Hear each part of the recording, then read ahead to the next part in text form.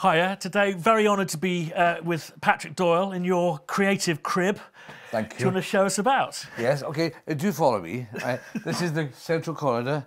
I find this building's a bit like those working offices in Los Angeles studio. Just by coincidence, I happen to inherit this. Do follow me. And it's in we're in Shepperton, aren't we? We're in Shepperton Film Studios, and this setup has my main office here and the programmers in there. If you just bring the camera around, you'll see the programmers in that office. And on the other side of the corridor that we've just come in from, there are 3 more offices for the editor, just for various other mixing offices, and one of them also doubles as a sort of semi-kitchen. So it's really a glorified garage, really. It's a garage shape. I've been here for about I've been here in Shepperton since 1989. Wow. Okay. This building, maybe 20 years. Wow.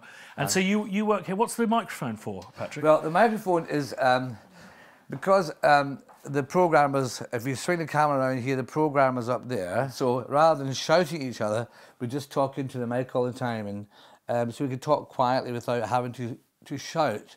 And when music's playing, I can also give instructions as to how to change levels or try ideas. Or I'll say, oh, quick, put up some piano, whatever, while this is playing. And so it just saves you stopping and saying, what did I say? Repeating yourself. It's terrific. Is it on? Yeah. Yeah, you can hear it. And then with this is my my napping couch when I'm working. I'm very lucky. I mean, the only thing I have in common with Margaret Thatcher, and this is the only thing in common with Margaret Thatcher, is that and Winston Churchill for that matter, is I can sleep. I can just put my head down for 4 minutes, and I can go on all night. And you find the ideas come a little. It just clarifies the head. Well, when I'm working, it's so intense. I'm here early. I'm here normally about 8:30. I'm quite a disciplined composer. I'm in at 8:30 at the latest, and I leave maybe about 6, push up to 7, and we have a half an hour break, really. Sometimes it's an hour, but I will keep working. I don't really have a break at all from 8:30 right through to then. It's quite intense. So rather than take a nap, I'll be. In fact, I can sit at the chair there, and whoever's working can look up, and suddenly I put my head down for 4 minutes, literally 4 minutes, and I'm totally refreshed. I could do an all-nighter after that if necessary. So I'm very, very fortunate that cat napping is. And the piano, is this initial ideas? I always sit down. I always sit at the piano, and this is for a film. It's coming along the road. I can't really play anything just now, but that's literally there's no chords on it yet. It's just I've got the chords in my head. But I will grab a piece of manuscript like in the old days. I'll just sit down and and I'll just. I mean, this isn't set up for the show, as it were. Right. This is here. We discussed this one. Do we leave this here? Yeah, leave it here. That's we sit there for days and days and days. And the other more extended version of this, with harmonies and everything else, I think it's in the house somewhere. Right. And this probably was lying there. But I will certainly sit down and work out the main theme. And very often what I'll do is I'll sit down and work out if I go as far as a 4-part harmony. Sure. I'll just write all the 4 parts out here, and then literally just give instructions to Will or whoever's here, and I'll just set it out for strings, and then I'll start doubling or whatever. Or maybe I'll sit down with a main theme and work. If the theme was this, I'm just making this up now.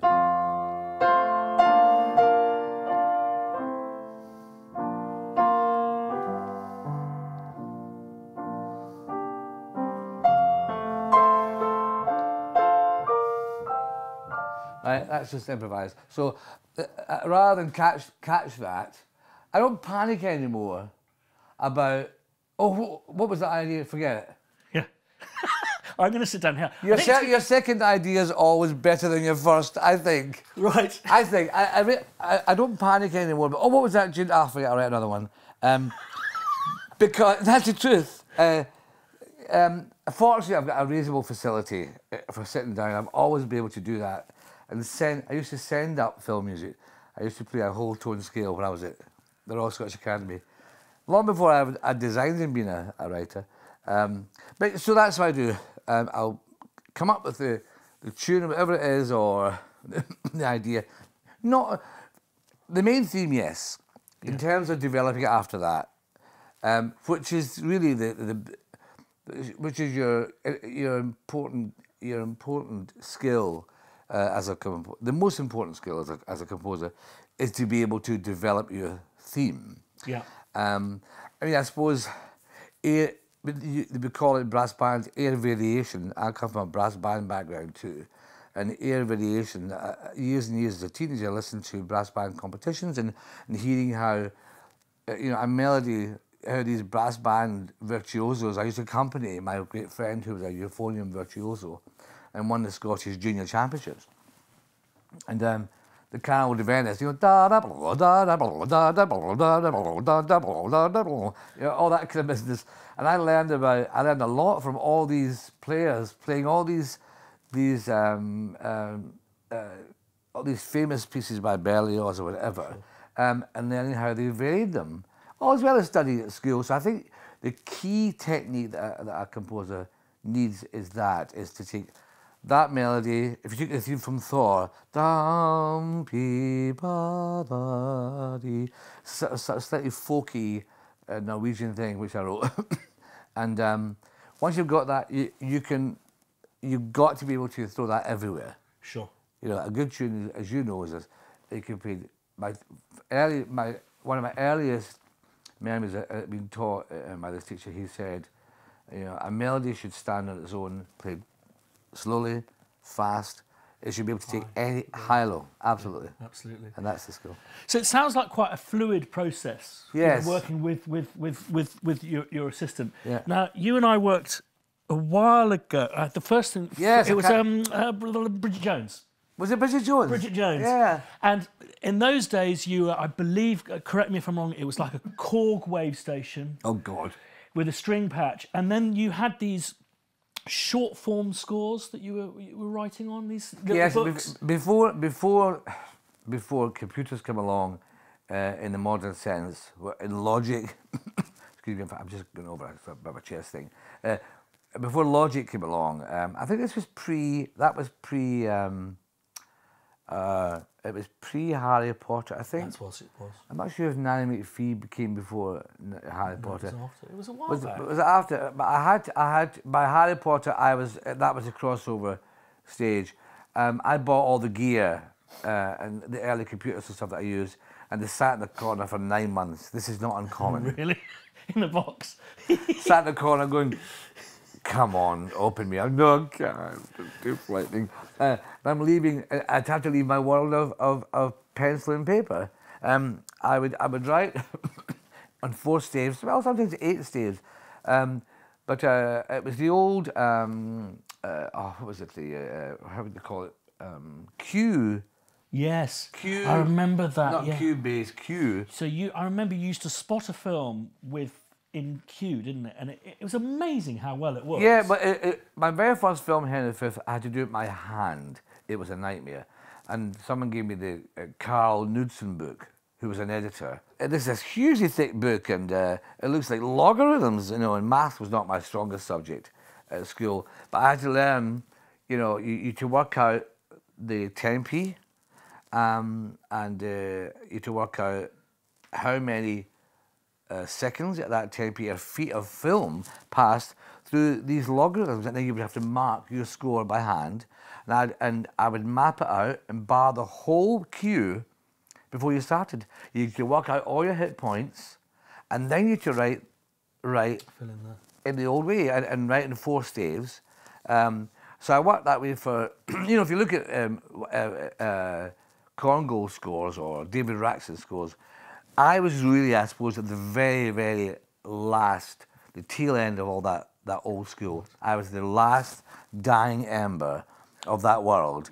And I thought this was ahead of me. And to be honest, I could never have survived if I'd worked in that old way. It's exhausting, really exhausting, because the sort of alpha state that you get into, it becomes really, really exhausting. But also, I guess you've got the technologies of the different departments start rubbing up against each other, you know, because of what's happened with Avid and then being able to re-edit and re-edit and re-edit. Well, there was no future in that. I mean, on Frankenstein, there were so many changes in Frankenstein because the whole Avid thing started, and I was avalanched.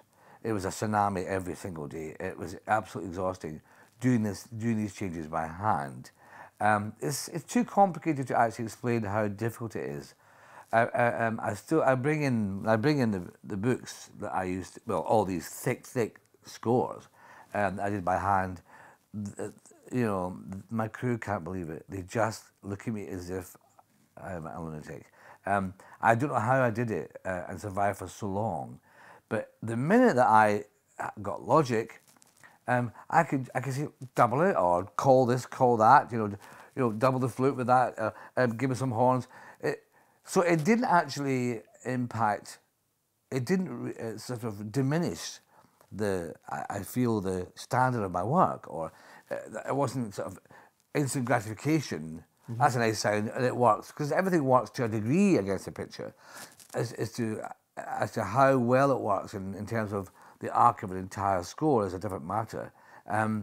But it meant, quite frankly, that instead of me having to take a 2-week holiday, sometimes on my own, after a film by hand like that, that I could go from project to project with relative ease by comparison, because all that stress and technical stuff, and being able to play it in something and have it instantly captured.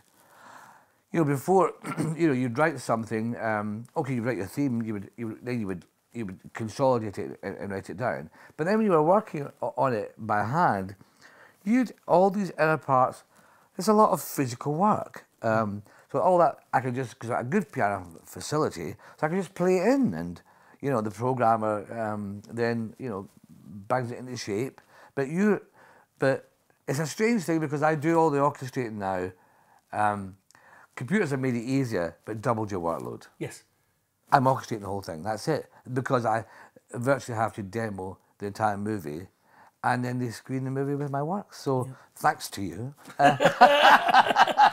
But, you know, in a sense, I sort of slightly resisted going along the path of using samples and everything else.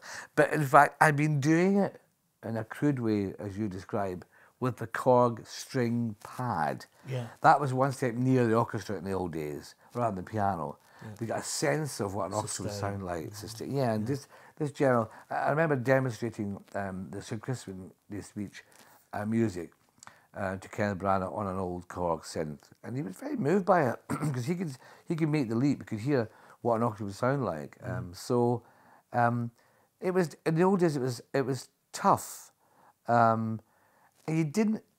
There's sometimes I'll sit down and say, no, I want to thrash this out in the old days at the piano. I remember in Harry Potter, I had the very last cue of Potter and the death of Cedric, is the character's name. I said, no, I'm going to sit down and write this at the piano here. Because it just needed some extra sleeves rolled up. I don't know why. But I remember at the end of the day, I wrote those 2 cues, all fully orchestrated. But not in 4 lines, I say fully orchestrated. Yeah. And I come out after a day's work, and I just was exhausted. My head was as if someone had filled it with quick drying cement. Yeah. It was so difficult. I thought, I can't do that anymore. Right. I can't do that anymore. That takes a man of 25. I just can't sustain that. I need these computers, thank God, to take that. To do that all the time is just ridiculous. Right.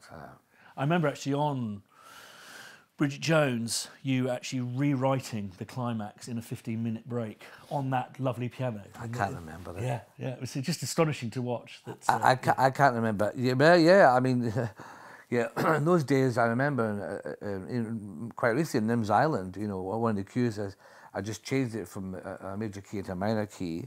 That was, it seems quite simple, but on the floor with an orchestra in there, it's not that easy. And also, in the same film, I would literally hear a horn melody and run up and give it to the horn player.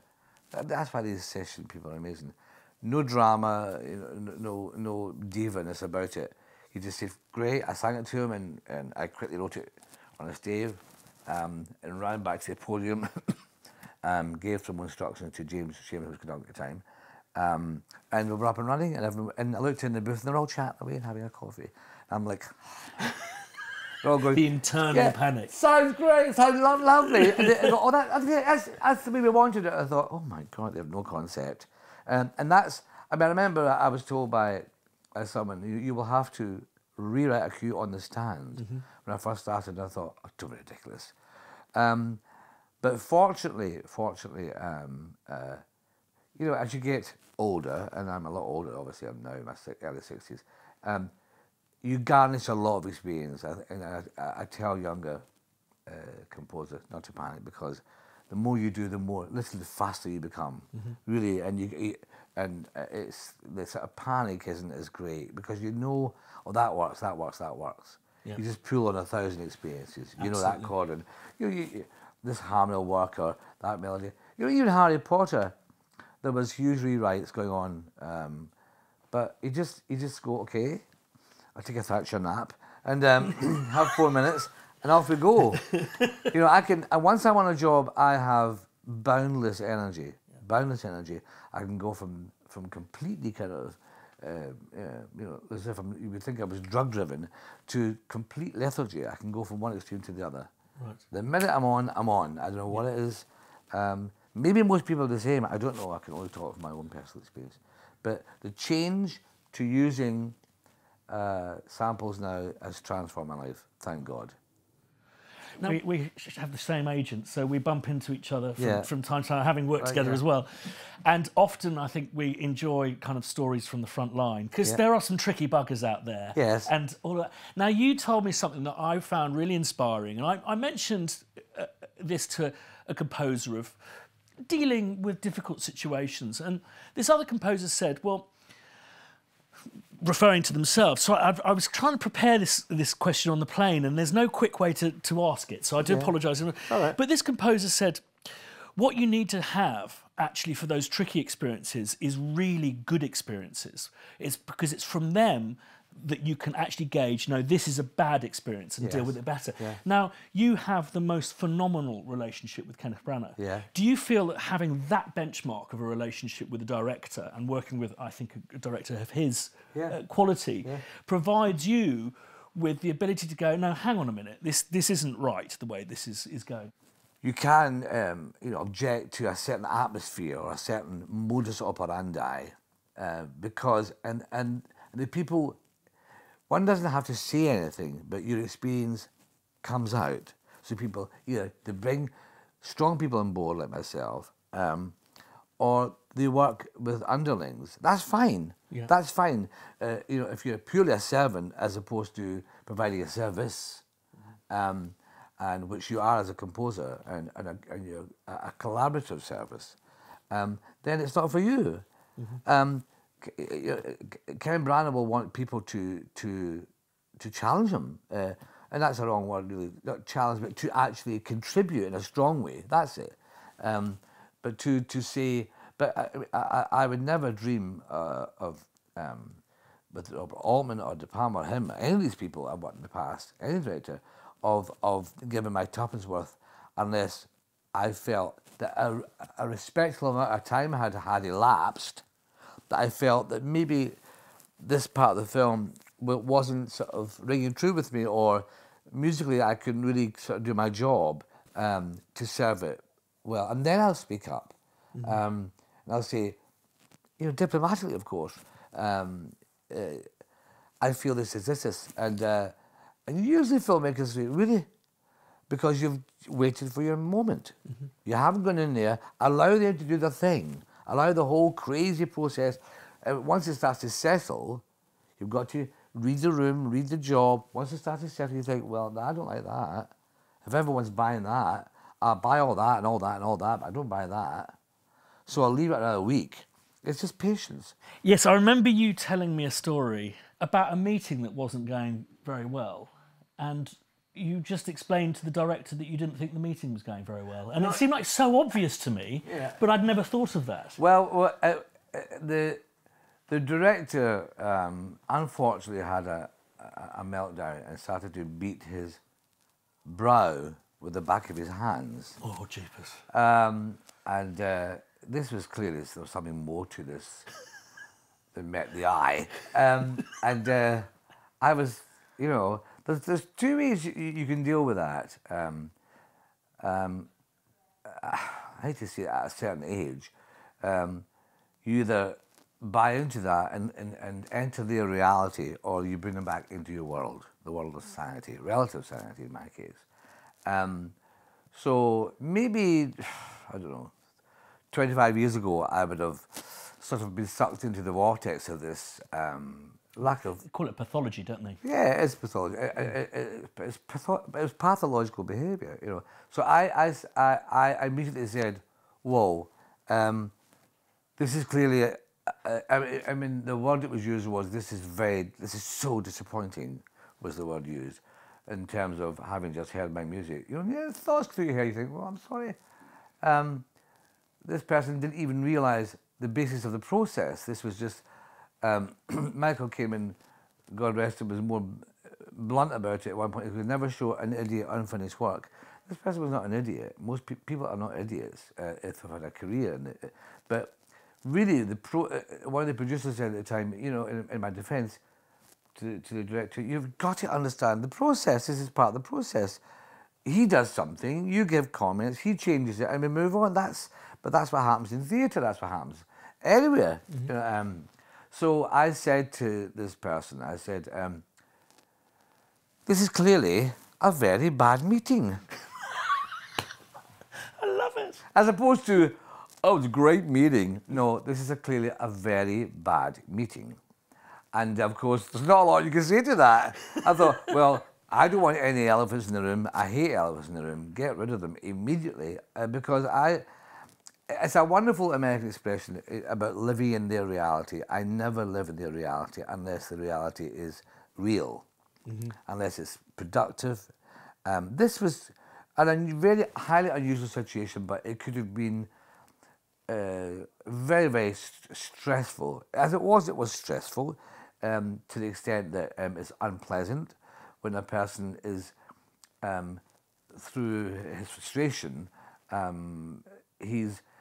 what he's doing is he's kicking the child or kicking the dog or it's bullying. You don't need to bully people to get the best out of them. No. And I always think, you know, often I've been treated very badly over the years, and I often think you wouldn't treat your actors like this because they'd shut themselves in the trailer, that's right. Or you'd get a very bad performance out of it. That's right. It's that thing of you know, it's really bullying. I mean, you can't really sort of describe it in another way, and. So people employ people who are malleable or weak or whatever, and they won't employ certain other writers or cameramen or whatever artists because they're probably too strong. But I employ people.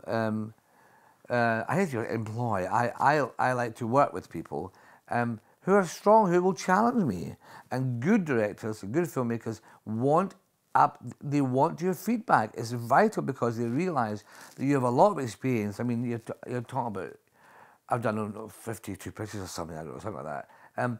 But these are all most of high octane experiences. And working with someone like Kenneth Branagh, he's demanding, he's not difficult. That's the last thing he is. He's very demanding because his standards are so high that for example, play, it's the same with Mike Newell. You play a piece and they say, great, what else you got? Great, no, there's no, they'll say, terrific, what else you got? They don't spend, oh my God, genius, that's all you want. There's not a lot of attaboy going on in the world, at the best of times, as they say in America. you know, and I thought, when I first time I heard that Attaboy, it's important. People need not reassurance, but they need validated. Yeah. But someone said to me, and it's a great expression, people are buying confidence. Mm-hmm. They're buying confidence. They want you to do that job. They've hired you because you're experienced. Therefore, with that confidence comes a certain degree of expertise and also questioning. You will question things. Onto the kind of final thing I wanted to touch on is over the years you've employed thousands of musicians or musicians out. Yes, this is clearly something that you is an enjoyable part of the process for you. Yeah. And I was going to touch on, we're going to talk to, is it Chris Stout, isn't it, who you worked with on Brave, the violinist. Do you want to mention how you work with, say, the non-classical musicians, of which I imagine we call them specialist musicians? You've done that over the years, and how do you find that? Do you also find your vocal kind of past helps working What do you mean by vocal past? I believe my singing background. Yes, absolutely, in the sense of how you interact with... Well, I'm a lyrical writer, and because I was brought up in a household full of singers, and my father's alive, is still alive, although his mind's gone, but he looks great, he's healthy. Wonderful tenor, and still sings beautifully. He's 95 now, 96 nearly. So I was brought up listening to great melodies, phenomenal melodies, and intertwined with a very, very strong Celtic upbringing. My father sang lots of Burns songs, also Irish songs, Irish parlour songs. Chris gave you something, as I said to him, it's in his DNA, and I really believe this, that we all have, whether you're an architect or a joiner or you're a composer, no matter what, you are, of course, a great survivor of the human race, because your genetic family are still reproducing. So you've gone through pestilence, war, God knows whatever else, and all your DNA is in there, including your music, if you're a composer. And when he plays that fiddle, you can give him a phrase, dam pa ya ta ya di ram, and I feel that simple wee tune. I feel it right in my very soul.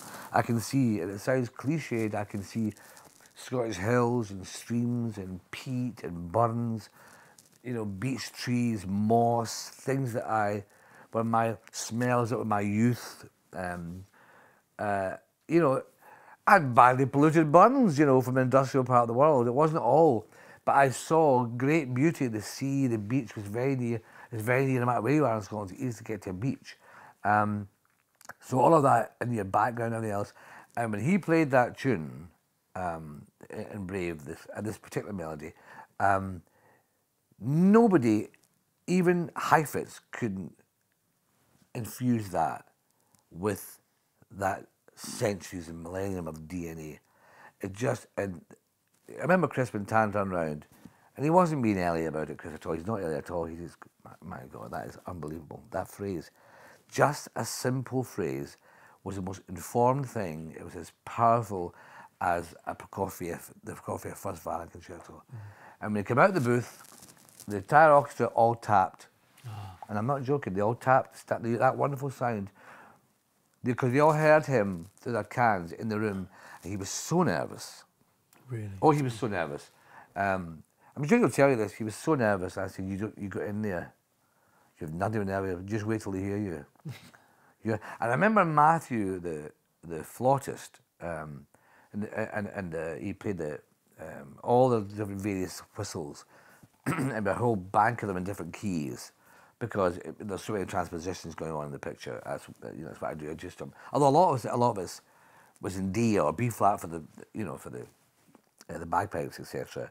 You have to work out your modulations because they only play in certain keys. But with Matthew, he started to play, and people weren't getting it, and I wasn't getting it either.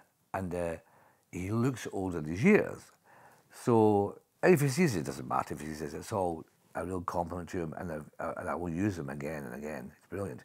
And so after about 3 takes, and the point of the story is how to deal with these folk musicians.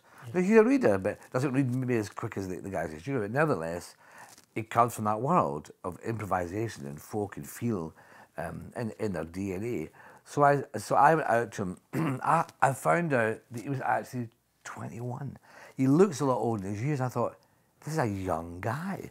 So his soul is old, but this is a new studio in London, and he's come down from Scotland. He's never been in London before. It was overwhelming. So your job is to make sure you get the best work out of this person. I thought, oh my God, I just had a flashback moving from another culture, which is moving from Scotland to England, because you know, it's like Mars to Venus. Completely. People think the only thing is that a form of English connects you. It's a completely different change. So he's landing in the middle of London, he's in this big film, it's overwhelming. So I said to him, Matthew, right, I've got to this stage, I gave him a little, the same sort of talk I'm saying now about his background, his DNA. That opening, that high piercing flute sound, imagine the most beautiful golden eagle up there in the Highlands flying over a mountain. And you are in this bird is you, right? Because you are the last in line to gazillions of, from Genghis Khan right through he went up to the Scandinavia, he conquered Scandinavia, the Vikings then came from him. All of us are children of Genghis Khan. People don't realize that, right through to now, right? Grab it. I want you on the cusp of that instrument, almost about to kind of crack the windows here. It should be screaming the cry of an ancient Scot, which you are, right? You're an ancient Scot. It's in your blood, all your ancestors. And I'm not joking, you've been there, the whole studio set up. We went through all those cues again, and he flew like that eagle, and it was amazing. And all that whole score, you hear it from the very, very opening, that piercing sound, that was a conversation that took place. And you can go two directions in a studio. You can ruin someone's chances forever, or you can grab their potential, as I've watched Ken Branagh do with actors. Great directors do with actors. Say, accenting the positive. Well, that's good advice, I think. Okay, Fantastic. That's absolutely brilliant, Patrick. Thank you so much. That's great stuff.